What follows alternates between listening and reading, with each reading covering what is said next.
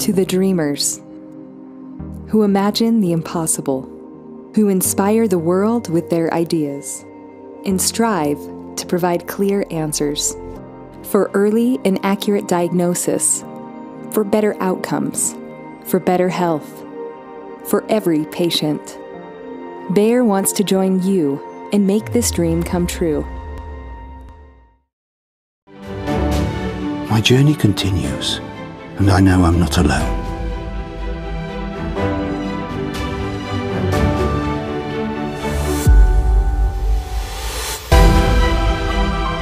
Because together, we can make a difference every day.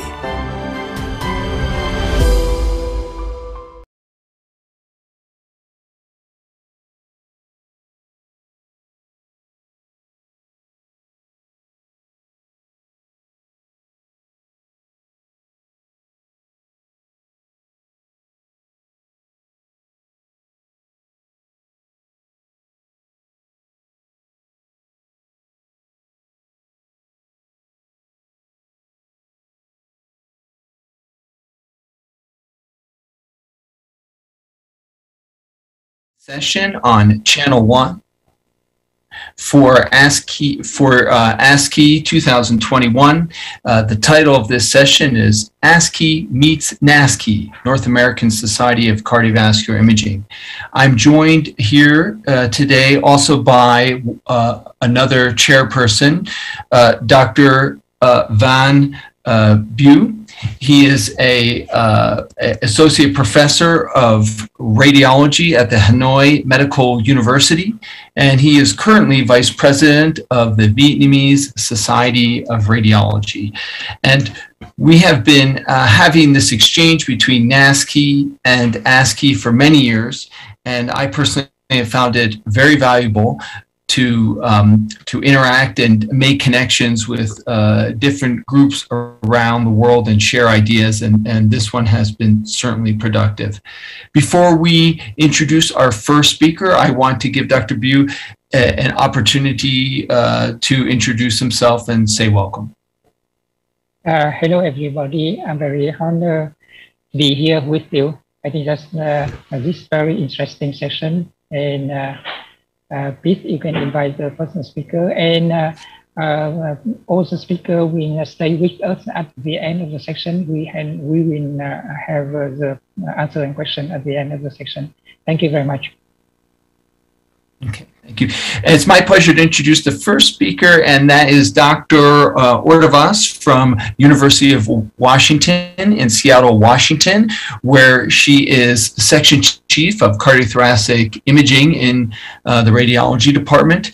She is a past president of NASCI. Her specialty is in advanced cardiac and pulmonary imaging, particularly cardiovascular MR and CT. And we're looking forward to hearing her first talk on patients with pacemakers, ICDs. Is this safe for CMR? Dr. Ordovas, welcome. Greetings, everyone. My name is Karen Ordovas, and I'm a professor of radiology and cardiology at the University of Washington in the United States. I'm also past president of the North American Society of Cardiac Imaging, and it's my honor to be here today representing our society in the Asian Society of Cardiac Imaging annual meeting. We're going to be discussing safety of imaging patients with pacemaker and ICDs, particularly for cardiac MRI. As disclosures, I'm treasurer of the Society of Cardiovascular MRI. So, cardiac MRI in patients with pacemaker and ICDs is going to be discussed in the lecture, and I'm going to refer to those devices as cardiac implantable electronic devices, and those include cardiac pacemakers, implantable cardioverter defibrillators, and cardiac resynchronization therapy devices. The importance of this discussion is that there are recent estimates that suggest that about 1.4 million new devices are implanted annually worldwide. So more and more we're going to be faced with the decision of scanning or not a patient that has an implantable electronic device. The first question we face is how to identify precisely what kind of device. Most patients are going to have registered notes about the device that was implanted, but if that's absent, the safest way of identifying the device is through chest radiograph. I'm going to show you a few examples here of the image appearance of these devices. First, a simple dual chamber pacemaker. What we're seeing here is the generator. We see those very long wires, and we see the lead projecting over the right atrium and the right ventricle. Second type of device is the biventricular pacemaker for resynchronization therapy.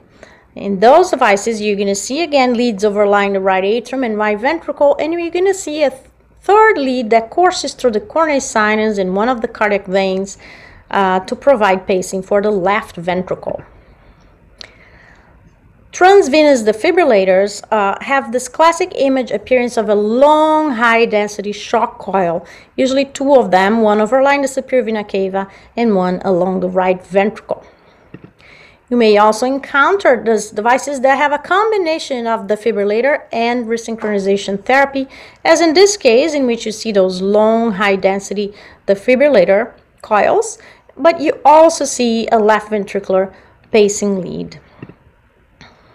More recently, there are some new options for cardiac pacing, and those are called the wireless pacemaker devices. The most commonly used is called Micra. So you're going to see this device projecting over the apex of the right ventricle with no appreciated leads or wires, I should say. And finally, subcutaneous ICDs are now frequently applied in patients that need an implantable device, and what you're going to see is a subcutaneous generator, that long wire, and the long high-density defibrillator wire projecting over the subcutaneous tissue. It's very important to identify patients that contain abandoned leads or epicardial leads, and that's because these patients have a higher risk for cardiac excitation and tip heating, presumably because of lack of grounding effect of the generator.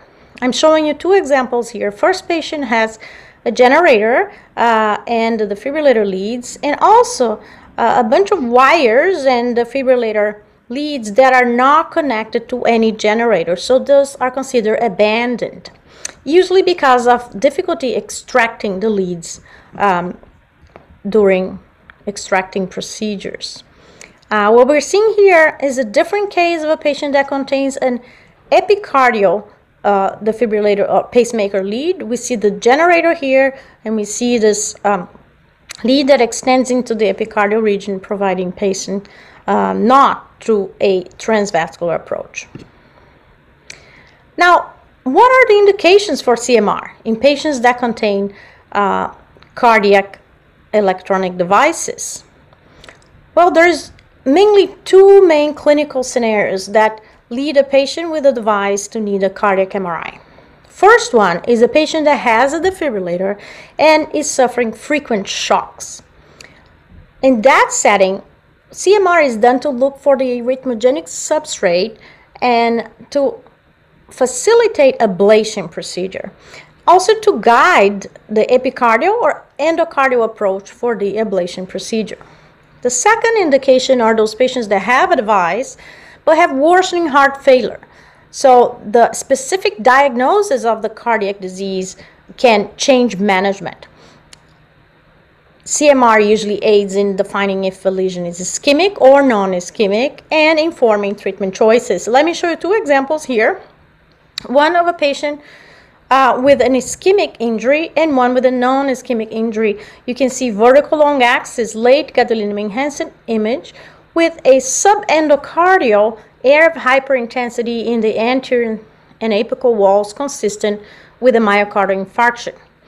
In contrast to that, you see a patient with a classic non-ischemic pattern in the setting of sarcoidosis. So what we're seeing here is areas of hyperintensity that are patchy and subepicardial in the lateral wall, and also in a mid-wall distribution at the level of the septum. When planning a ventricular ablation, CMR can actually guide the procedure, especially when there's challenging locations for scar. These are examples of a challenging and an easy target for ventricular fibrillation ablation. First example is a patient with hypertrophic cardiomyopathy, apical type, and you can see this area of hypertrophy and very extensive scar in the left ventricular apex. When performing ablation, the electrophysiologist would not be able to map the scar through an endocardial approach or an epicardial approach, and therefore MR is going to be very important to guide this procedure.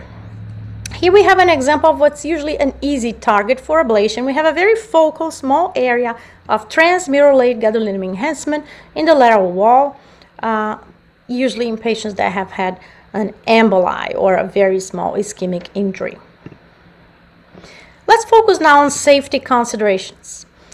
Patients that have devices and are exposed to magnetic field and radiofrequency pulses during a CMR examination, these may affect those devices in several different ways. Here are a few of most common ways the device can be altered by an MRI examination. You may have loss of battery voltage, the lead impedance may change, the ventricular sensing amplitude may increase. You may have loss of pacemaker capture or change in the threshold for capture. The thresholds for ventricular and atrial pacing may increase, may have changes in P and R wave amplitudes, and finally, the electro reset of the device may happen. So these are all described in animal studies and laboratory studies and are potential risks that we have when pacemakers and defibrillators are exposed to the MRI field. More recently, devices are now operating with special optimizations to decrease the effects of the electromagnetic field on the structure of the device, particularly at 1.5 Tesla. Multiple optimizations have been performed on several components of the devices to allow an MRI field exposure without significant damage to the structure. Those are the so-called MR conditional devices or MR safe devices as described in some literature. So what configures an MR conditional device? So it's a device that has been demonstrated to pose no known hazard within specific conditions of use, and that's why it's labeled conditional. So those conditions of use are respect to the configuration of the device, the specific device programming during the MR examination, and specific staff requirement for programming and patient monitoring. So under those conditions, this device can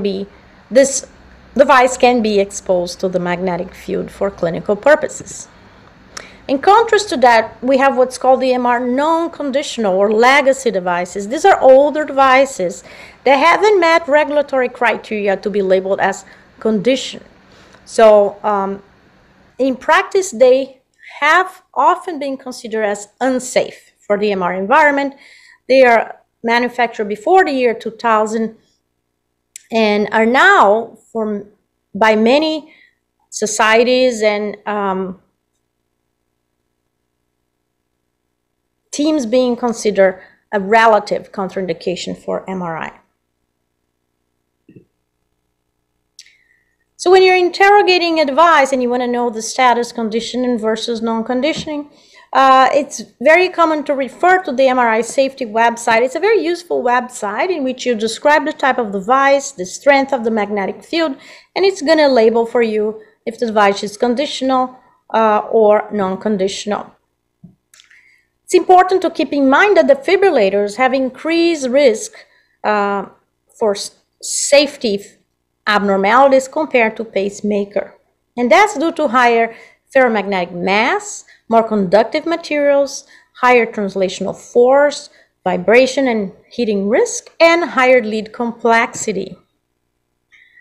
So the MagnaSafe registry was really a landmark in the field of safety of conditional cardiac devices.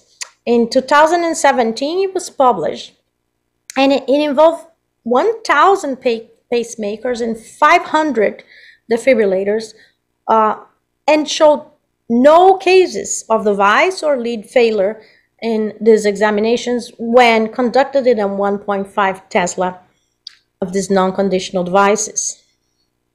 This safety registry generated expert opinion papers. Particularly important is this one published in the Heart Rhythm Journal that really detail recommendations on how to scan patients with cardiovascular devices, particularly non-conditional ones. And those were endorsed by the American Heart Association, College of Cardiology, and College of Radiology as Class 1 recommendation when the devices are conditional, and Class 2A recommendation when the devices are non-conditional.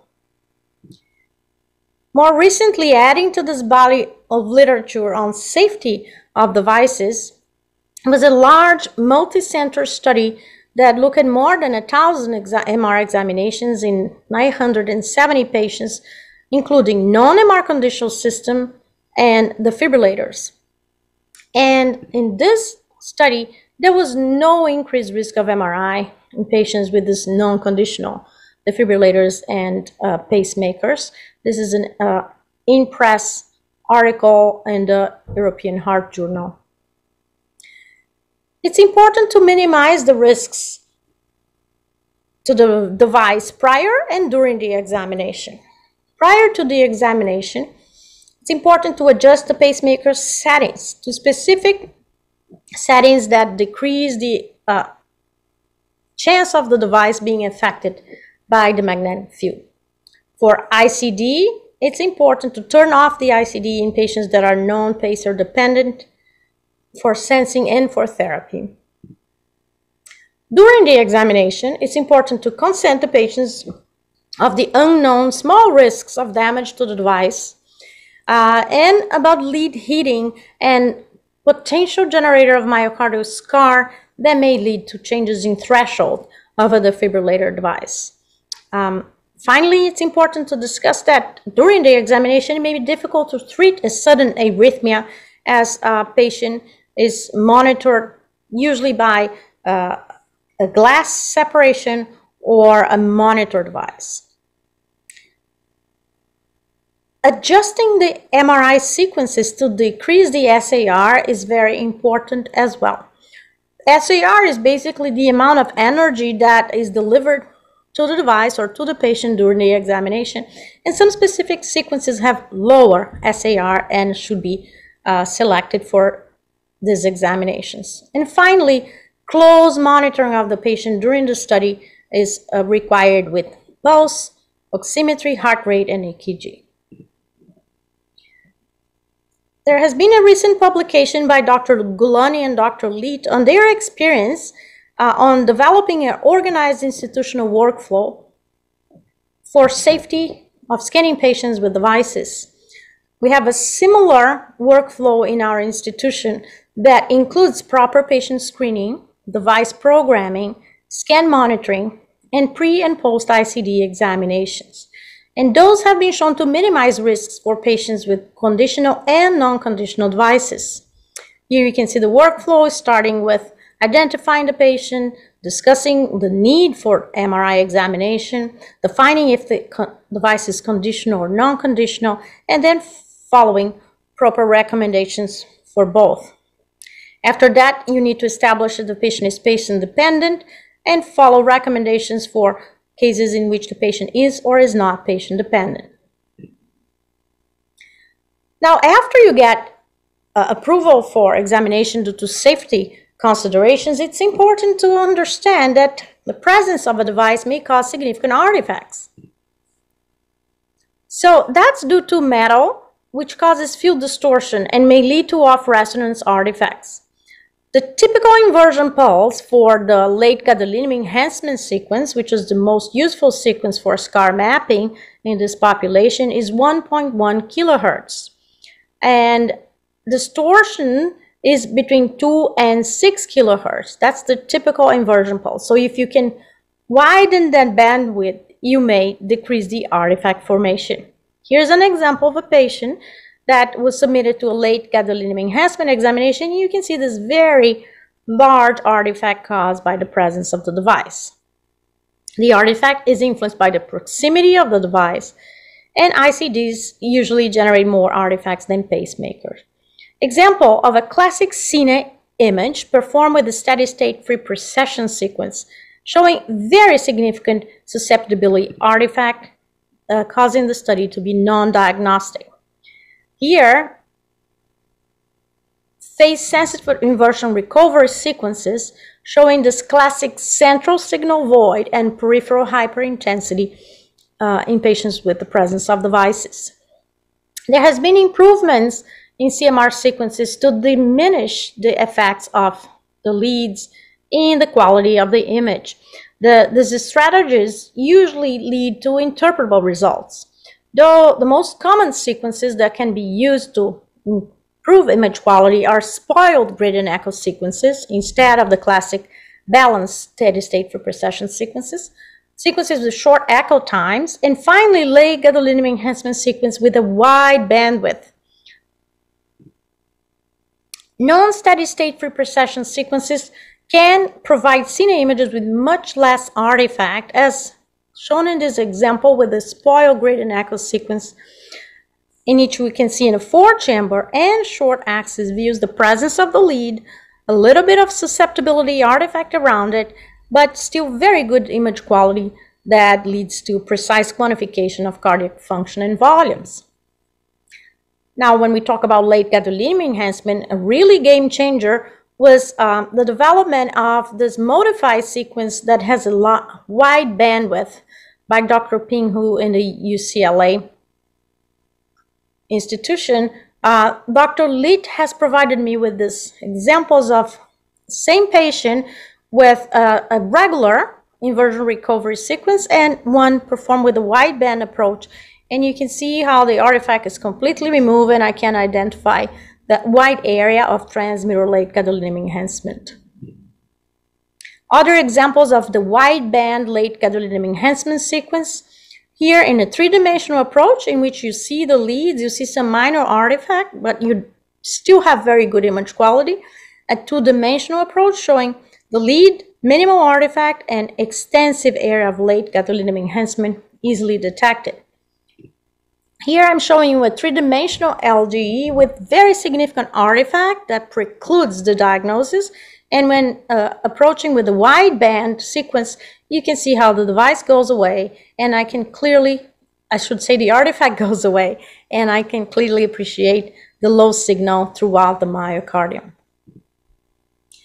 Another example of a patient now with cardiac sarcoidosis, the usual late gadolinium enhancement sequence showing a lot of artifact from the device, and the modified wideband sequence showing a clear subepicardial late gadolinium enhancement in this case of sarcoidosis.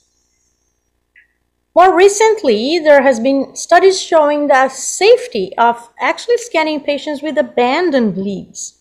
There was a recent patient study that looked at 139 patients and showed that there were actually no changes in battery voltage, power on reset events, or pacing rate in this particular patient. So we may see in the near future recommendations for actually allowing us to scan patients with abandoned leads. So in conclusion, CMR can indeed be performed with good image quality in patients with cardiac implantable electronic devices that need a study for clinical management. Familiarity of the physician with the safety procedures is really key for the success of this program. And the risk of device complication is close to none if safety procedures are followed precisely. I would like to thank you for the opportunity to be here, and specifically thank Dr. Avanti Gulani for her help preparing this presentation, and Dr. Harold Litt for providing beautiful examples of late gadolinium enhancement wideband from his institution. Thank you very much, and enjoy the rest of the meeting. Thank you very much, Professor Odova, for the excellent presentation. I think there's a lot of questions concerning the presentation, and please stay with us at the end of the session for the Q&A. And we move to the next presentation of Professor Wen Lee, come from the Korea. He's a professor in the Radiology Department of Seoul National University Hospital and Seoul National University College of Medicine. He's International Liaison Director of the Korean Society of Radiology and Office Director of the Asian Ocean Society and of Radiology. And his topic is very hot, especially in Vietnam, where we see the patient dying due to the contrast media reaction. Please, Dr. Professor Wan Lee. Thank you.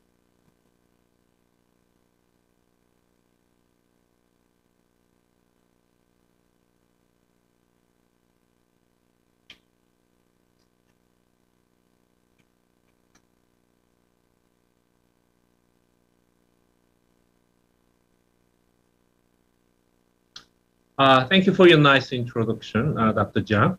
I'm Wally, and I'll be talking about the recent update of CT contrast media safety. In CT contrast media safety, there is two issue concerned. One is contrast-induced nephropathy, and the other one is hypersensitivity reaction. Let's just start from the contrast-induced nephropathy. I will start with a quite old journal published in New England Journal of Medicine at 2003. In that paper, Dr. Peter Asperlin concluded that contrast media-induced nephropathy will develop in high-risk patients appear to be significantly reduced when iodoxanol or isosmolar contrast media is used than the other low-osmolar contrast media. At that time, the company of iodoxanol production is Amosham Healthcare, and they compare their new product, VisiPack iodoxanol, to iohexol, Omnipack. So I got this photo at 2005 at Stanford, 2 years later of the NEJM publication. In the CT room, they use VisiPack in patients with any possible kidney dysfunction patient. And then 2007, there is some recommendation from Cardiology Society in chronic kidney disease patient undergoing angiography, isosmolar contrast agent, that means VisiPack, iodoxanol are indicated and are preferred. And then the level of evidence is A. But after this guideline, there are so many comparison studies between VisiPack and the other component from the other companies. So when they pulled up all the studies, iohexol, the first agent compared to the VisiPack shows inferiority to VisiPack, but the other contrast media, iomeprol, iopamidol, iopamide, and iobesol, and all the contrast media has actually not different or better profile in nephropathy compared to the iodoxanol. And there is other meta-analysis after 1 year. And then also this, except the Asperlin, the NEJM paper, most of the study shows not significant difference, no significant difference between the contrast agent for terms of CIN. And the guideline had been changed at 2009, 2 years later from the first guideline. In patients with chronic disease undergoing angiography, either an isosmolar contrast media agent, that means iodoxanol, VisiPack, or a low molecular weight contrast agent other than iohexol. That means all other low osmolar contrast media except iohexol actually equivalent to VisiPack in terms of nephropathy.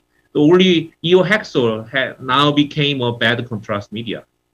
But actually, there is no scientific comparison after Netflix study of VisiPack to Omnipack. So actually, there is no scientific evidence except that only one study, the iohexol is a bad contrast agent. So with that kind of argument, the guideline is changed again. 2011, that means 2 years later of that focused guideline, actually they delete that recommendation at all. So there's some happening from 2003 to 2011. some research revealed that some specific contrast media is better for prevent CIN than others, but the other studies give us against evidence, and then guideline has changed, and finally deleted. So the hydration is only one remained recommendation for the prevention of CIN at the time. But now this also be challenged. The amazing study conducted by Joachim in Netherlands, and then this article is published 2017. They do prospective randomized phase 3 open-label in non-inferiority trial for the contrast media-induced nephropathy in the patient group with eGFR from 30 to 59, and then they collect 660 consecutive patients with a randomly assigned, and the result is quite interesting.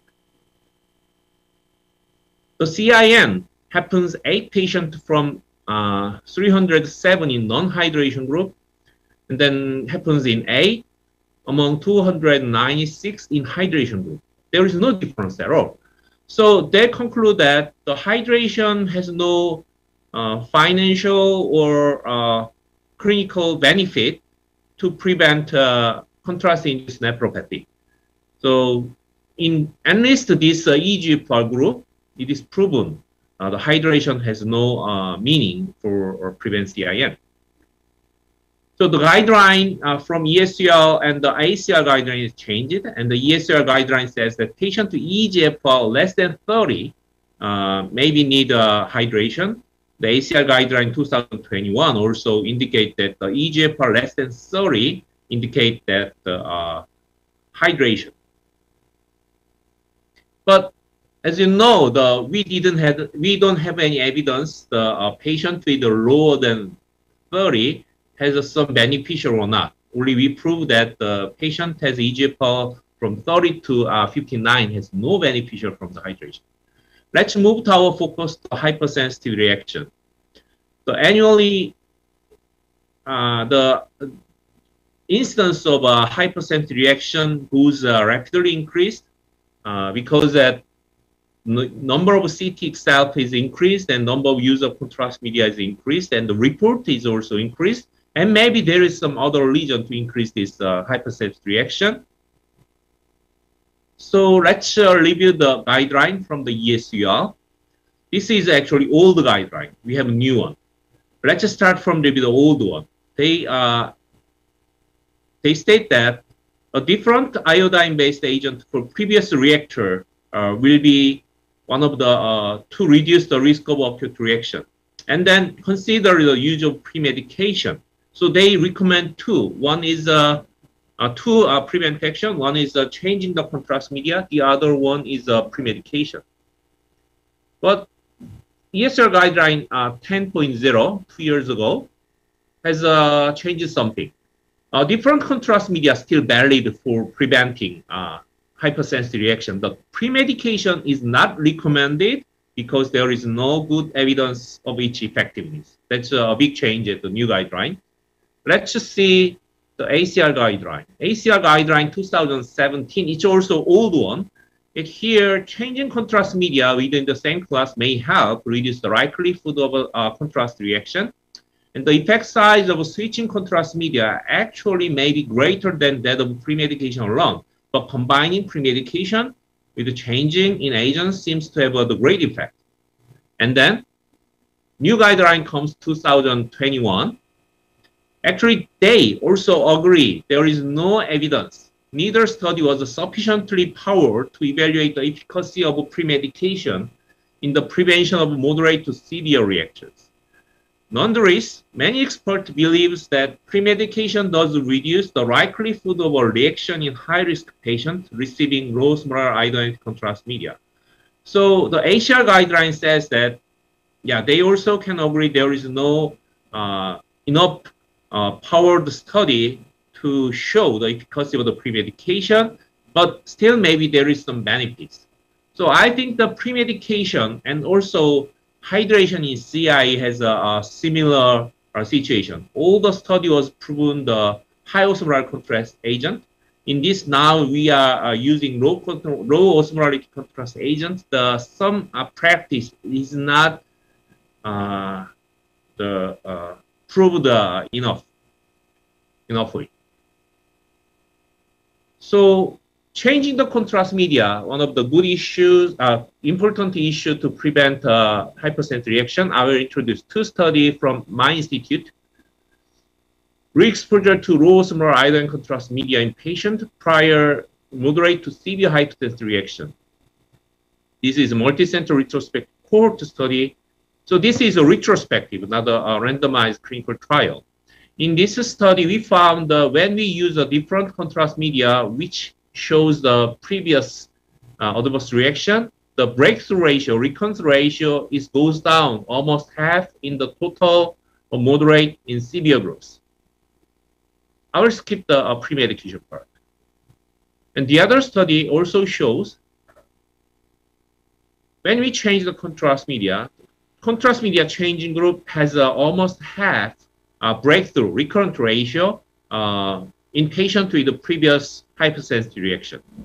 That decreasing is more evident in the moderate and severe groups. So I conducted a nationwide multi-center registry study to reveal this phenomenon. So I collected almost 200,000 cases for 8-month period from the 7 hospitals in the Korea. In total, there was hypersensitivity adverse reaction in 1,401 cases. That means 0.72%. Among them, only 1.1% patient complained of severe adverse reaction. That means severe cases is quite rare when we are using contrast media. And fortunately, there is no case of that during this study period. So we summarized the result and published that in Radiology 2019.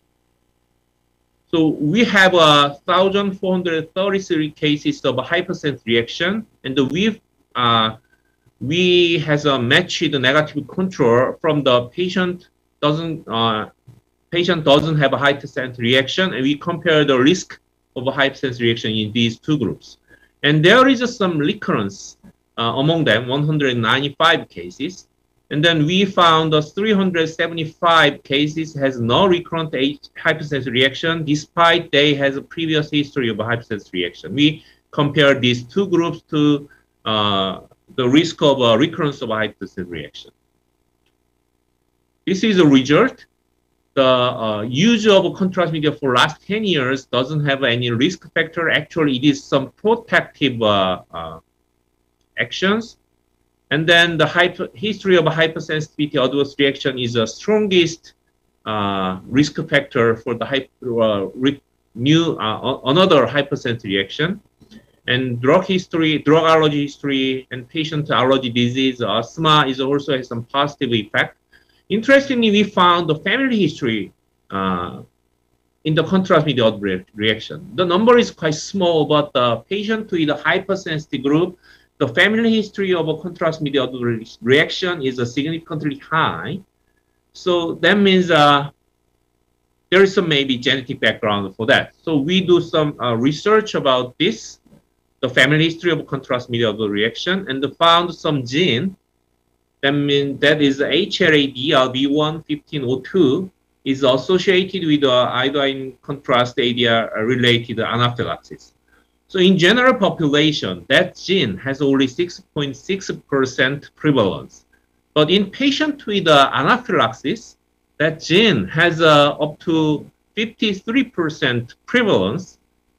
Patient with eohexol anaphylaxis, and the eovitridol, eopamidol, eomeprazole, all the contrast media adverse hypersensitivity reaction, anaphylaxis reaction patient has a higher prevalence of this gene. So we think this gene also related with the hypersensitivity reaction.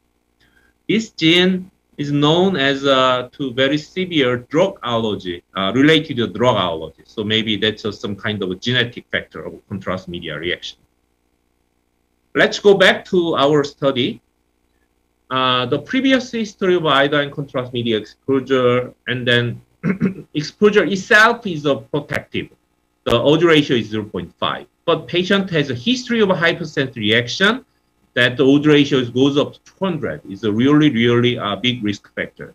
And the family history of a hypersensitive reaction to contrast media is odor ratio as 14. When we compare the recurrent patient group to see what is the preventive measure to reduce hypersensitive reaction recurrence, the pre-medication with antihistamine, not steroid, is a 0.53 odor ratio, and the changing of iodine contrast media is 0.51 odor ratio. So these two actions actually can prevent hypersensitive reaction recurrence. But the pre-medication has some debate, but changing of iodine and contrast media is proven again in our nationwide registry study. So the key point from my study is a history of contrast media adverse reaction is the most important risk factor for contrast media adverse reaction. And changing of contrast media can reduce the chance of hypersensitivity adverse reaction. But we can raise another question, another important question. Changing with which contrast media can reduce the hypersensitivity reaction? Any of them or some of them? To answer that, I also conducted another study in my institute. It's a single center study, retrospective and 5-year span. The immediate mild reaction to CT contrast media, strategy of contrast media re-administration without corticosteroid. In this study, we have a total number of 1,178 patients with a re-exposure of 3,533. Some of them has used a different contrast media. Some of them use the same contrast media. In the breakthrough ratio, that means the recurrent ratio is a 6.9% when we use the same contrast media. When we use a different contrast media, the breakthrough ratio is only 9%. That's a big difference. These are combination of contrast media. So some combination of contrast media actually shows a very good low odor ratio. That means a preventive action for contrast media adverse reaction. But some combination of contrast media actually not so changed, or sometimes already looks bad, bad result for preventing hypersensitive reaction. The iohexol, iopramide, eobitridol, iohexol, and eobitridol and eopromide. These three contrast media exchanged each other's. The result was best. Eobitridol and eopamidol and eobitridol and eobasol combination don't show any beneficial for changing contrast media to prevent adverse reaction. Maybe there is some similarity of contrast media in the structure, but we don't know exactly about that. But this is a recurrent patient, and the combination of each contrast media is so many.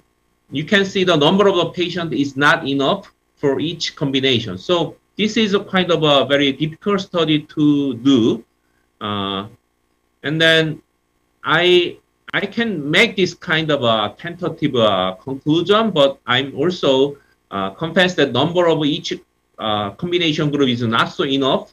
So we need maybe more bigger study to see this proper combination for reduced hypersensitivity reaction. So this is my last master slide. So prevent recurrence of iodine contrast media adverse reaction. There is two preventive action. One is pre-medication, but that is debate and now challenging about its efficacy. And then change the contrast media is only one remained important preventive action to reduce iodine contrast media adverse reaction. Thank you very much. Thank you very much, Professor Wandi. And please stay with us at the end of the section for the Q&A. And congratulations for the very good results shown in the study. There's no death during a long period and a huge number of the patients. Congratulations. And now we move to the next presentation of Professor Rick Piska, come from Seattle.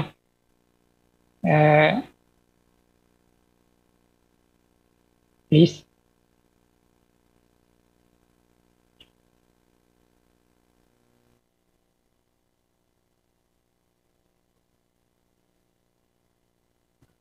Thank you very much. Let me just get my audio shared.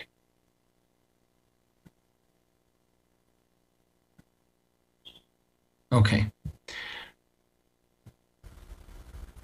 Hello, and thank you for inviting me here to give a talk. Today I'll be discussing CT radiation safety, common questions. My name is Gregory Kitchka, and I'm from VA Puget Sound and also University of Washington in Seattle. And this is Asci 2021. I'll be discussing CT radiation and biological effects. I'll discuss how low can you go in the ALARA principle, which is as low as reasonably achievable radiation. I'll also be talking about imaging pregnant patients. This is because I feel like this is one patient population that even though we are all familiar with the literature, there's a lot of anxiety whenever this situation arises. Then I'll discuss dose savings with dual energy CT, because dual energy CT is becoming more commonplace and people are motivated by potential dose savings. But you have to be careful because there are only certain areas where dual energy will save dose, and there's some other areas where you need to be careful. Finally, I'll talk about high resolution detectors. They are on the forefront of imaging, and I think in the next 10 years we'll start seeing ultra high resolution CT and photon counting CT machines installed at multiple locations. Okay, let's first just briefly talk about how we quantify radiation dose. There are three metrics that we use for measuring radiation dose. The first measures the amount of ionization that occurs when the radiation passes through air. It is a raw number that essentially tells you the energy and amount of photons passing through a volume. When this is imparted on a piece of mass, such as a body, it gets converted to the absorbed dose in milligray. And that is a number, again, that is only dependent on the output from the X-ray source. It has not been converted in any way using numbers that are based on assumptions or a model. And then finally, we have millisieverts. This is the effective dose. This is the amount of total radiation given to the body that takes into account what kind of radiation it was, what might be the biological effects, and it attempts to equalize radiation from different energy spectra in terms of how harmful they potentially could be. Now, this is a talk about radiation and CT, and the focus really is on understanding how can we decrease dose. But I just want to be upfront and let everyone know that higher dose on a CT exam always equates to higher quality when you hold all other things constant. There's no way around that physical principle, which is why to get a lower dose, we have to turn the dials and knobs on some other features on the CT scanner to take advantage of new technologies or offerings that allow us to drop the dose but keep the scan quality the same. So, as we're going for as low a dose as possible, how low can we actually go? That dose quality relationship is, you can't get around it, as I said, but one thing you can do is decide, well, how much can I get away with? And that really depends on the clinical question. What is the lesion and abnormality you're looking for? So these are two CT scans. One is showing images from a chest, and the other is the mediastinum. And I'm showing you a pulmonary nodule. They're nodules of varying sizes, and as you decrease the dose, you can see the amount of noise in the image increases. However, for the pulmonary nodule, the conspicuity of that lesion is essentially equal to what it is at 5 millisieverts and 1 millisievert. That is not the case for the necrotic mediastinal lymph nodes that you see here. As you increase the noise, it becomes difficult to confidently say you're looking at necrotic lymph nodes. And the reason for that is the amount of signal. The difference between the abnormality and the adjacent tissue is much smaller with the lymph nodes compared to the lung nodules, a nodule of 40 Hounsfield units sitting in a sea of 80 Hounsfield unit voxels. This is those two extremes put next to each other to drive home how hard it is to confidently say necrotic lymph nodes are there, where here you saw them easily. But the pulmonary nodules, I can easily diagnose that at both energies. This is why lung cancer screening studies are so high dose. Now, this example is easy to understand because we essentially look at the standard deviation of noise in an area that is homogeneous, and then you look at the signal. In this case, it would be 40 Hounsfield units compared to 800 Hounsfield units in lung. That difference there is your signal, versus here you're looking at something between maybe 60 Hounsfield units and 40 Hounsfield units, which is a very, very small difference. So it is that signal divided by the noise, the standard deviation. Now this has become complicated in recent years because of the advanced reconstruction techniques. I'm showing you an image here that was reconstructed with iterative reconstruction, and if you notice, the CTDI is lower than it is for this study here, which was essentially filtered back projection done on a 16 slice scanner.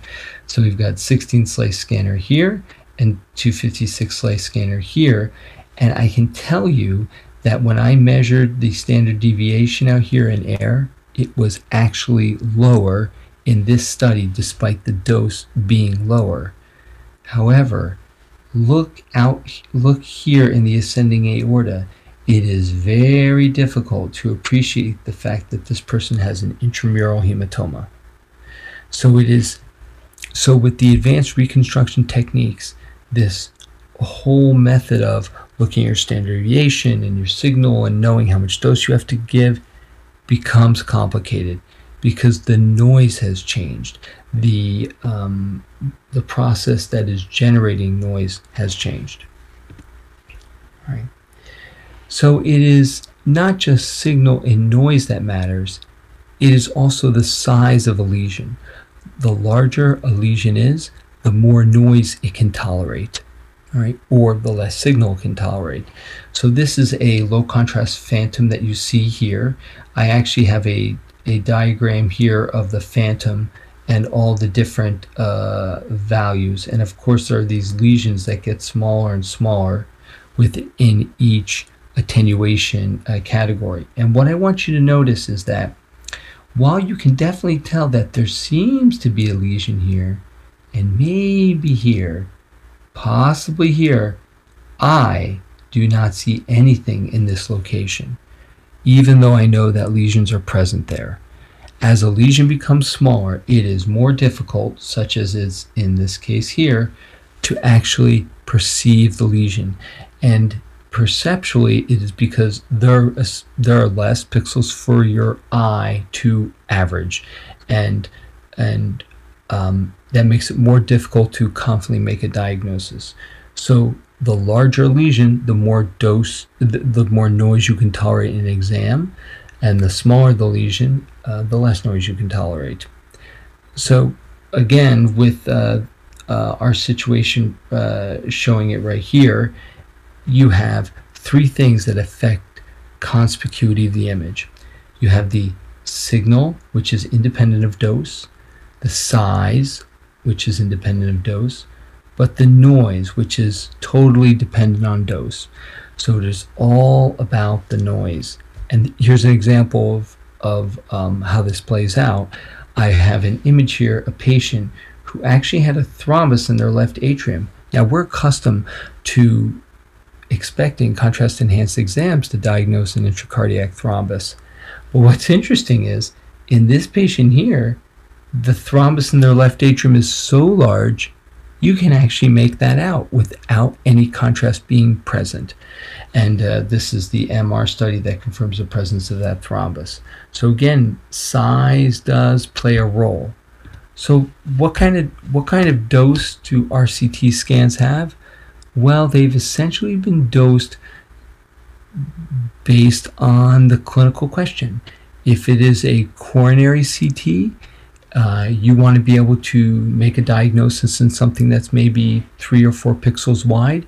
Those have a signal-to-noise ratio of about 30. If it is a regular chest CT, those have signal-to-noise ratios of about 15. It depends on the study. But at 30, you're basically able to see an abnormality that is about 3 or 4 pixels wide. Now let's talk a little bit about pregnant patients. We're just going to jump onto this topic.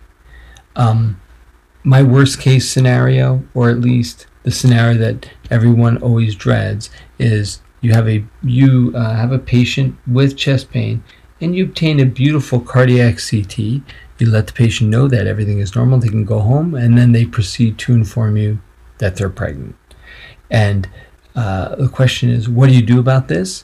And if you had known that beforehand, would you have proceeded to scan them? And as in all cases, this is a question of balancing safety with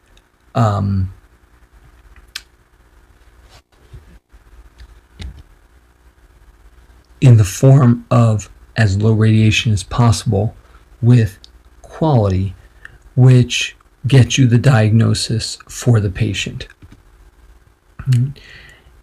In a pregnant patient, we want to think about how a fetus, baby, embryo, receives radiation. So the x-rays are absorbed in the patient, as I show here in this image, and the majority of scattering that occurs is Compton scattering. And this, in Compton scattering, your x-rays will actually, let's say they are originating from above the patient, they strike a piece of volume in the patient, they will actually scatter in multiple directions based on this graph here. I'm going to superimpose the image of the patient's body, and of course, okay, that's our slice that we're imaging. We are striking that volume with an x-ray, and you do get some scatter toward the fetus. Now, the degree to which it scatters in that direction is much less than the degree to which it's back scatters and forward scatters. However, there's a small amount that does scatter in that direction toward the fetus. Now, there's a distance between the imaged volume and the fetus, and the amount of radiation, how deeply it penetrates, is based on this Compton scattering graph here, where this is actually the imaged volume, and this shows the amount of radiation within that volume, and it is these tails here, areas you did not image, but they received radiation, because in this volume here, there was actually scattering occurring outside the imaged area. The good news is these tails are extremely short. Okay, and so there is very little radiation that would reach a fetus when it is more than a few centimeters outside the volume. However, if a patient is later in their pregnancy and the fetus is actually extended all the way up such that maybe the uterus is not far underneath the diaphragm, then there would be more exposure to that fetus. So how much radiation do they actually get? The amount of fetal radiation, if we look at what we do at our institution, our average cardiac CT has a DLP of 320. So if I round up to say 400 DLP, dose to patient, how much does the fetus get? Based on that scattering profile, a fetus that is later in pregnancy, so closer to the diaphragm, would have these values of radiation, okay, at 400. Now the 75th percentile for cardiac CT is 1,230 DLP, significantly higher. And under that situation, with the highest gestation, the fetus would have a DLP of 3.3. So what does 3.3 mean? Well, sorry, that's our worst case scenario. So basically, the literature states that there has been no observable ill effects of radiation under 50 milligram. And we're talking about 3.3 as an absolute worst case scenario. So we are well below that mark of 50. And when you move to 50 to 100 milligray, it is uncertain or no effects at all. 3rd to 4th week, it says probably none. 5 to 10 weeks, unclear. But there's never been any evidence to suggest there's an ill effect to the fetus at that age. Once you go over 100 milligray, mind you, we are now 30 times above our worst case scenario, then there are possible effects. So overall, the risk is low. Internal scattering causes 97% of the abdominal dose, and the abdominal shield therefore does virtually nothing. But we put it on anyway because it tells the patient we care, and it reminds the tech that we should reduce dose as much as possible. And when you think about the dose to a pregnant patient, it is insignificant compared to the baseline background risk to fetal health related to any of these abnormalities listed here. For example, a childhood malignancy occurs at about 35 per 10,000, and we're comparing that against something that has never had any detectable risk, which is why we proceed to image those patients. Additionally, there are risks to the mother. Healthy babies need healthy mothers, and these are all the non-motor vehicle accident or homicide causes of death in patients in pregnant women. And again, the imaging can mitigate the risk for some of these. And so for that reason, these societies, specifically ACOG, has recommended that keep radiation as low as possible. You counsel patients on radiation exposure, but if a patient needs a study, you do it, because that is in the best interest of the fetus and in the interest of the mother. And use abdominal shield. It has very little effect, but we do it anyway. All right. Now, let's talk briefly about dual energy CT for a minute or two. This is technology people are using more and more, and I just want to state that dose in dual energy CT, yes, it can be saved by doing virtual non-contrast images, but without the virtual non-contrast images, single phase CT studies where you have no interest in virtual non-contrast or material decomposition, there is the same or a slightly increased radiation dose to achieve the same image quality. All right. However, if you do want to do virtual non-contrast, there are certain situations where that does make sense. For example, a stent graft follow-up where you generally have multiple phases, or say a CT urogram. Here we have a contrast-enhanced image, the virtual non-contrast, and the true non-contrast. And you can tell they truly are, they're different, but the virtual non-contrast is good enough most of the time. This was one study where they looked at patients with abdominal CTA, and they did virtual non-contrast, and they stated that the virtual non-contrast was acceptable 71% of the time, and that was based on just a qualitative review. All right. However, again, compared to polychromatic images from a single source scanner, the dose will be about the same or higher. And it's also important to remember, everyone is interested in material decomposition, but the studies that show you the material decomposition, okay, or an iodine map or something, they have not been designed to provide those with the same conspicuity as the polychromatic images. Okay, last thing I want to briefly mention is high resolution detectors are coming. They are lower noise, which is fantastic, which means you could drop dose for the same resolution. However, when you increase the resolution of those detectors such that the detectors are twice the resolution in both directions, so 4 voxels for every 1 voxel on an old detector, that means that you need to increase the dose approximately 4-fold if you want to maintain the same type of image quality. There are many advanced things out there, such as spatial current modulation or all types of reconstruction techniques that are very advanced to drop dose. But I want to remind everyone here as a final thought that the best way to reduce dose, the most effective dose reduction technique, is to not scan a patient when it is not indicated or where there will be no benefit. The dose savings from that is incredible, and nothing can compete with it. So in summary, the minimum dose that can be tolerated depends heavily on signal and size of the suspect lesion. Right? Thoracic or cardiac imaging in a pregnant patient that would help treat or diagnose a disease should always be performed. There should be no concern about dose to the fetus. Dual energy CT has the same or minimally increased dose compared to single energy studies. However, you must remember material decomposition or VNC images may have decreased conspicuity of disease than you anticipate. Higher resolution detectors will require significantly more dose, but I still am personally excited about their arrival.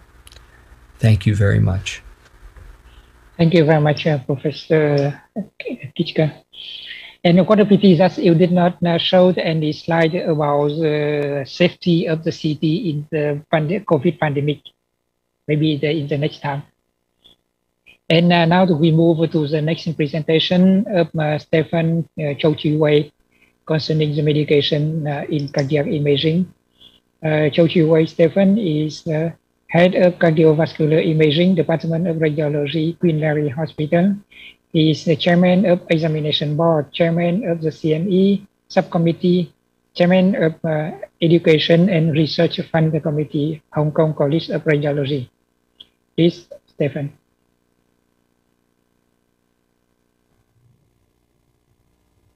Hello everyone, I am Stephen Zheng from Radiology of Queen Mary Hospital in Hong Kong. Thanks to the organizer of Asci 2021 for inviting me to give this talk on medications in cardiac imaging. I would like to share some of my experience with you. Our practice may be more aggressive or more conservative than some of you, but just see what we have gone through in the past years.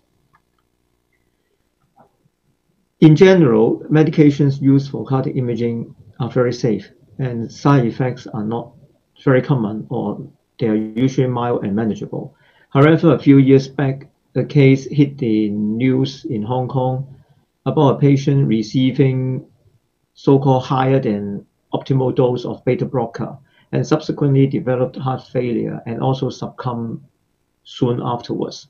So that brings to the media attention about use of drugs in cardiac imaging. That also brings us to the point that we always have to prepare for the worst, and resuscitation, including equipment, training, etc., has to be in place whenever you're giving drugs to a patient. In CTA, we commonly give heart rate lowering or stabilizing drugs to achieve better results. Arguably, these drugs are becoming less important for newer scanners because of the faster scanning speeds, higher temporal resolution, and various software to compensate for the motion artifacts. However, I would still say that a slow and stable heart rate is very important in terms of you don't have to use multi-segment or multi-beat reconstruction, and that usually translates into a narrower padding and less radiation dose to the patient and also better image quality. Metoprolol is still the most commonly used drugs in our setting, and I suppose in many other centers. It is a very safe drug, and oral drug is actually very cheap. However, IV metoprolol is not that cheap, so there's a price difference between the two. But IV would mean that you can titrate very well and give small boluses at one time. Of course, before giving a drug, you have to check for contraindications. There are some absolute contraindications as well as some relative contraindications to beta blocker that I'm sure you're very well aware of. For absolute contraindication, that would involve a severe aortic stenosis, low BP, severe COPD, asthma, heart failure, second degree or higher degree of heart block, sick sinus syndrome, and also patients on verapamil. Relative contraindications would include first degree heart block, mild and well-controlled asthma or COPD, patient already on some heart rate lowering drugs, including digoxin and diltiazem, and mild degree of heart failure. So in patients with relative contraindication, you may like to give smaller bolus at one time and a lower maximal dose. Some side effects are seen only with long-term use. That should not be of our concern because we only give the patient for a few doses for the scan. What are the frequent adverse events? I would say more commonly you will see bradycardia, maybe hypotension, and bronchospasm is not very common, but sometimes it can happen, as well as allergic reaction and also AV block. So how should we give it? That depends on your local practice. You check for the heart rate and the blood pressure. If there is no contraindication and you want to lower the heart rate, then you can give either oral or IV drugs. Oral drugs, we usually give 50 milligram. And for IV, we give bolus of 5 mg or in smaller patients, 2.5 mg of metoprolol. And you can repeat it every 2-3 minutes as required. And the maximal dose is usually about 20. If you achieve the heart rate that you want, then you can stop giving it and do the scan. How much IV metoprolol can you give is a question that we commonly got asked. And in my practice, usually it's 20 to 30 milligrams, depends on body size, etc. But in literature, up to 50 or even 60 milligrams have been given safely without complications. So that depends on individual patients and also monitoring of the patient status after the individual bolus of IV beta blocker. This is how we record our protocol, that we check the blood pressure, pulse, and before and after giving the drug. Before you give it, you have to check for contraindication yourself.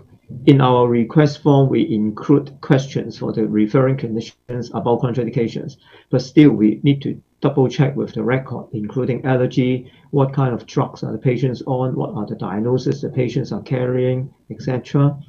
And one thing that if you are at the scanning site, it's good to look at the ECG rhythm, because if just look at the heart rate, you may miss cases of sick sinus syndrome. That may, if you look at the ECG tracing, you may notice periods of tachycardia as well as periods of relative bradycardia. These patients are more susceptible to the effects of beta blocker, and you may like to give smaller bolus or lower dose in total. And this is how we record how we give the drugs and what are the response of the patients. So what are my experience? I think oral drugs may act better if you allow enough time. However, because you have to wait for at least an hour, then you cannot give everyone oral. Otherwise, the first hour you have no case to scan. And IV tends to work best in older subjects and not so fast heart rate. Beta blocker works in cases of atrial fibrillation, but in general, the effect of lowering the heart rate is not as good as for patients in sinus rhythm. We keep the patient for 30 minutes after the scan, check the BP and pulse before discharge. And BP commonly is lower than pre-scan. That's usually okay because the patient is now more relaxed and also with the effect of the beta blocker. So what about if side effects occur? Now, if hypotension, bradycardia, etc. occur, assess the patient. If needs CPR, then start CPR. The effect of IV drugs is usually about 30 minutes. For oral, it is about 2 to 3 hours. The plasma half-life of both are about the same. It's about 3 to 4 hours. So if necessary, keep the patient supine, give some IV fluid. IV glucagon is a drug that can counteract the effect of beta blocker. So if needed, you can give it, but because of the short half-life of glucagon, it has to be repeated. And side effects include nausea, vomiting, etc. And if not necessary, don't give atropine or beta agonist. And if needed, you can do external pacing, but the patient needs sedation. We also give IV diltiazem, and usually in bolus of 10 milligram, IV slow bolus injection. It lowers the heart rate and lowers the BP. In my own experience, if the patient has contraindication to beta blocker and you give diltiazem alone, usually it does not work very well. The heart rate lowering effect is not obvious. We sometimes give it after giving beta blocker for the synergistic effect that commonly works. However, beware of marked drop in blood pressure with the two drugs combined together. Although the heart rate may not show such a dramatic decrease, the BP can drop a lot. So be careful about this and monitor the patient closely.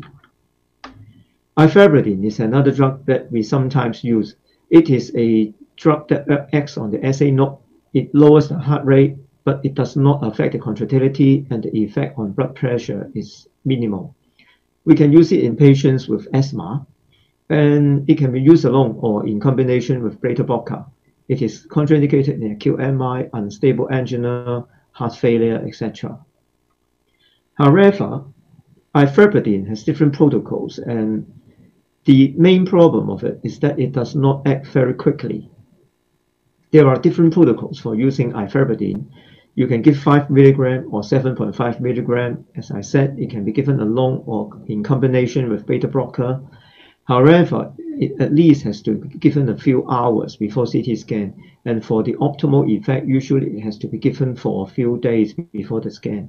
So that adds to the logistic difficulties of the whole scenario. That's why it is not very commonly used in our department nowadays. Nitrate is another very important drug that would allow for better visualization of the coronary arteries. It's usually given sublingual as a spray or as a tablet. In the past, we used spray, but with the COVID epidemic, we changed to tablet again.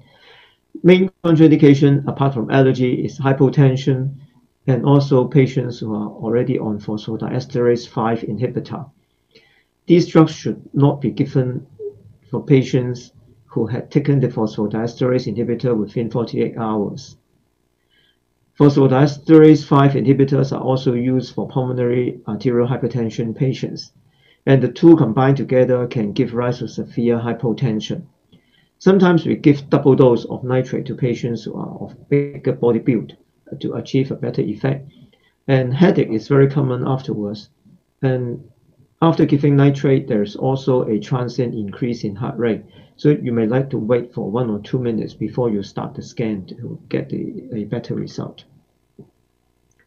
Then I would go on to talk about agents used in MRI for stress tests. The most commonly used drugs would be dobutamine as well as adenosine. Both of these would increase the coronary blood flow. And in dobutamine, there is also a increase in SA node and AV node conduction, while adenosine tends to decrease the conduction and can give rise to AV block that in some cases can be high-grade block. However, dobutamine would not give rise to this nodal blockage, but they give rise to ectopic beats or even tachyarrhythmias. One point worth noting is that if you bring up an abnormality with dobutamine stress, the patient is already having myocardial ischemia at that stage. However, because adenosine works mainly by a Steele phenomenon, ischemia is not present when an abnormality on perfusion is noted. And adenosine also has the beauty of a much shorter duration of action than dobutamine. Let's look at vasodilators, especially adenosine, more closely. Its half-life is less than 10 seconds. It increases coronary blood flow by 3 to 5 times. Because of the Steele phenomenon and lack of reserve in vessels distal to a high-grade obstruction, you can see a Steele effect and a perfusion defect on myocardial perfusion. Dipyridamole blocks cellular uptake of adenosine, as in general not used in MRI in our setting. There are different adenosine receptors that give rise to different effects and also different side effects. A1 receptor can decrease the heart rate and delay the AV conduction that can give rise to heart block. Other receptors can result in bronchospasm. In general, the most important contraindications to adenosine include reactive airway. That means asthma who need regular bronchodilator therapy. For mild cases of asthma who does not need regular treatment, we can try to pre-med the patient with bronchodilator in MRI and then proceed with the scan and start with a lower dose of adenosine. If there is no bronchospasm, we can step up the adenosine infusion. Other contraindications include higher degree of heart block like second and third degree, very low blood pressure, say less than 90 mm mercury, and very high blood pressure, more than 180 mm mercury, and also if the patient had caffeine within 24 hours. Some people would push the limit to say that if caffeine more than 8 hours before the scan is also okay with a higher dose of adenosine infusion. We also adopt a similar strategy, but if the patient had caffeine within 3 or 4 hours, then we would reschedule the case. To prepare the patient for the adenosine stress, they should not take caffeine. Say 24 hours is the best. We do not ask the patient to stop beta blocker. We do a ECG 12 lead before the scan to look for ischemia, etc. And during the scan, we will have continuous monitoring of the patient. We start with an infusion rate of 140 microgram per kilogram per minute and keep it for 4 to 6 minutes. If the response is suboptimal, that means there's no significant drop in BP by 10 mm mercury or increase in heart rate by 10 beats per minute, we will step up the infusion to 170 or, if not successful, 210 microgram per kilogram per minute. There are now some centers utilizing mapping techniques of the spleen to look for adequate stress that I have no experience on, but that would also increase the adequacy of stress, so to avoid the problem of inadequate stress. This is our protocol, and we will record the hemodynamics and also any possible complications before, during, and after the stress test. Side effects, minor ones, are very common, like chest discomfort, flushing, dyspnea, drop in BP. These are actually taken as signs of adequate stress, and the patient should be reminded about them so they don't get very nervous. But if the chest discomfort, etc., get very serious, then we should stop the infusion. Major cardiac events like myocardial infarction are very rare. Bronchospasm can happen, and also high degree heart block can happen occasionally. Because of the short duration of action of adenosine, usually stopping the infusion is adequate for the side effects.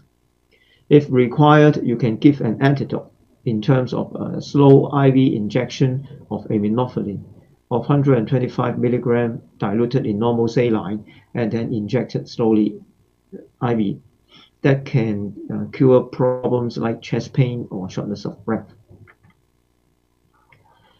Another stress agent that we can use apart from vasodilator are the inotropes, and commonly is dobutamine.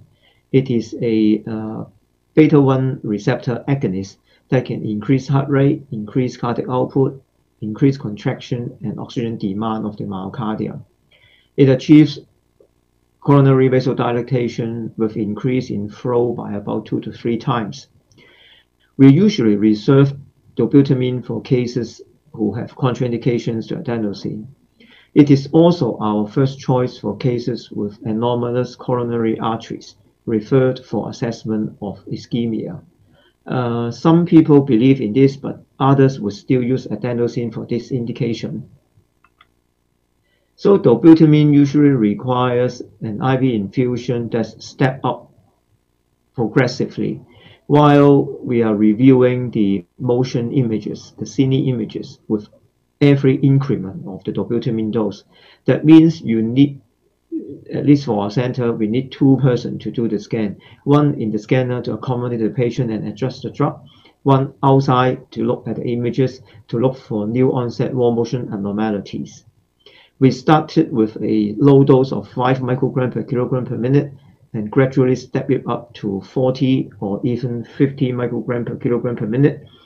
And we commonly add atropine at the maximal dose of dobutamine infusion to achieve the target heart rate.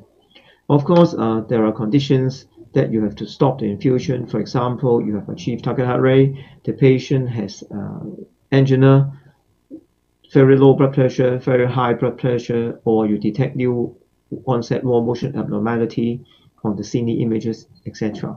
So these are listed in our protocol here. Major complications, the most worrying part would be acute myocardial infarction, which is fortunately very rare, and also sometimes we see tachyarrhythmias in terms of sustained SVT or VT. Isolated ventricular premature beats are quite common. Up to 30% of patients, 6% or so would have bigerminy, and non-sustained VT in about 1% of patients. So be ready for all this, and if required, you need to bring the patient out of the scanner to do defibrillation. Blood pressure is another very interesting observation because sometimes you will see severe hypotension in these patients. Up to 4% according to the literature, and we have to stop the infusion and stop the test. Why the patient would have severe hypotension is not entirely known. It is said to be related to parasympathetic discharge of a vigorously contracting heart, and maybe also related to relative obstruction at the LV outflow tract with a very hyperdynamic contracting LV. However, most people do not think that it has prognostic value. However, a few studies, including this one published in International Journal of Cardiology, found that patients who develop severe hypotension, that means more than 20 millimeter mercury drop in blood pressure during dobutamine stress, in this case is echo, they tend to have worse outcome in terms of survival from cardiac death upon a follow-up of up to 7 years in this case series. So apart from stopping the dobutamine stress test with hypotension, it's worth to document its occurrence for reference. So with that, I would like to thank all of you for the attention. And the next version of Asci in 2022 would be in Hong Kong. So I look forward to welcome you to the Congress, either in person or online. So with that, I would stop my talk. Thank you. Thank you, Dr. Chung. That was an excellent talk. And now we are at the point to field any questions from the audience. There were some questions that were submitted through the online Q&A that were answered by the speakers. I'm interested to know if there's anyone out there who would like to submit a question or would like to verbally ask a question.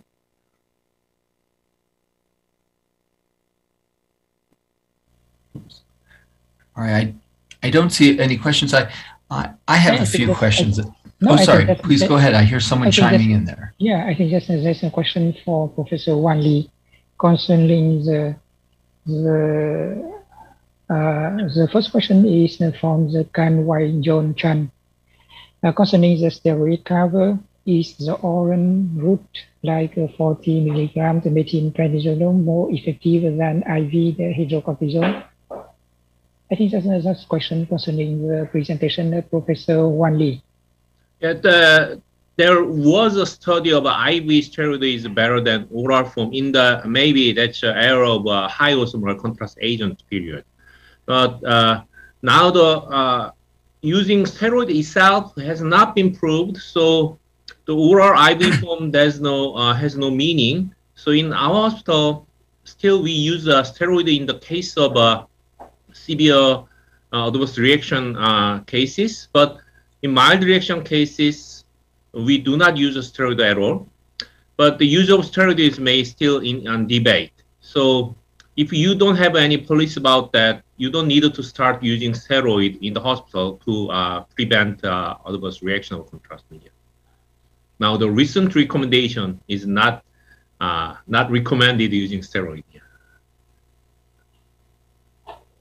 And there's another question on the box. Another question is N-acetylcysteine 600 milligram BD useful in chronic renal disease patient?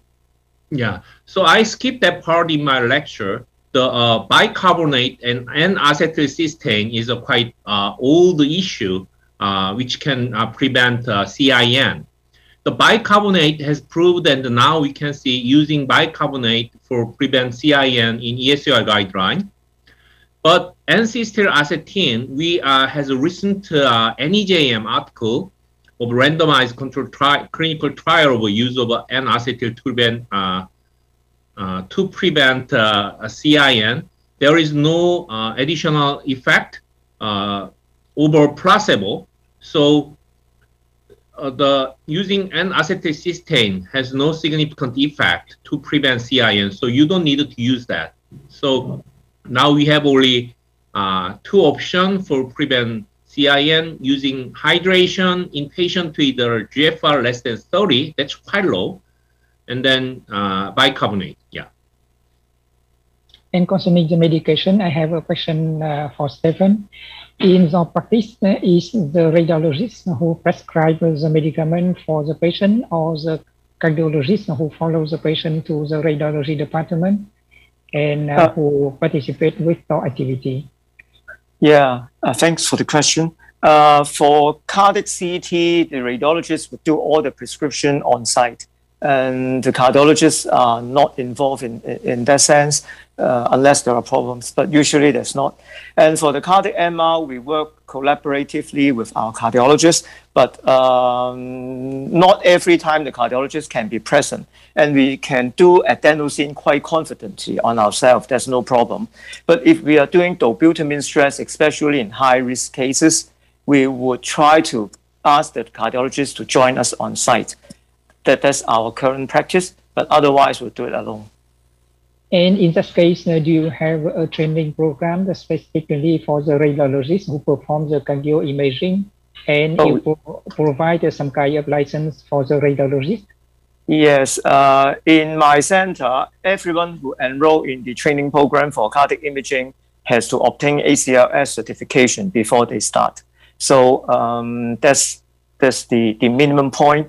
And we are not asking for regular recertification yet, but there are some in-house resuscitation drills that we conduct regularly to make everyone fresh about the skills, and the equipment are constantly checked for its function. That's what we are doing. Okay, thank you. And I have a question for the Professor Ogdova. Sometimes you see that in the practice, the patient comes to the radiology department with a medical device, but we don't know what it is, and there's no document with the patient. And in this case, what should you do? Yeah, that's indeed a very common occurrence. Usually what we do is we have our technologists do the screening triage, and when that's identified, we do a radiograph. And that's how I started my lecture, do a radiograph and try to identify the device as per radiograph. If the device is very old, then we may not proceed until we can get access to the detailed data of the device. If it's a recent device and most likely a conditional device, then we may proceed after consent with the patient. And I did not have time to visit the website you mentioned in the presentation, but is there the atlas of the device by the radiograph in the website? Because for me, for example, when we see the radiograph, I don't know what it is, like device. That's a very good point, and it not in that particular website, but there are a couple of applications that have been recently developed to recognize device. If you search on your app device X-ray device recognition, there is actually one very interesting app that you just scan, take a picture of the radiograph, and it tells you what kind of device. So that's very useful. Okay, maybe you can provide that app name and some more information by the absolutely. I'll put in the chat. Very much. And I have another question for Professor Wan Lee. And